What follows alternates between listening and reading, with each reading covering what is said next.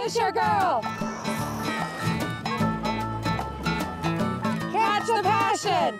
So when most people think about bobbers, they think about your typical pink and white or red and white bobber that has a spring that you can just attach onto the line. And if you want to move it to have more line at the end, you can just kind of press it and move it up and down, which is okay for shallow water fishing because you don't have much line out at the end.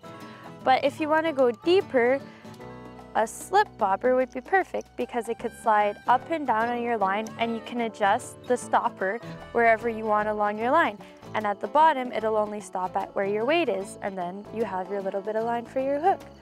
The other thing that I like, Amy, about using a slip bobber, when you use a normal bobber that's stuck onto your line, when you go to set the hook, besides setting the hook into the fish, you're actually dragging the bobber through the water. Yeah. But with the slip bobber, the line goes through the float, so it goes directly to the fish. You get a really good hook set, and that way you land more fish.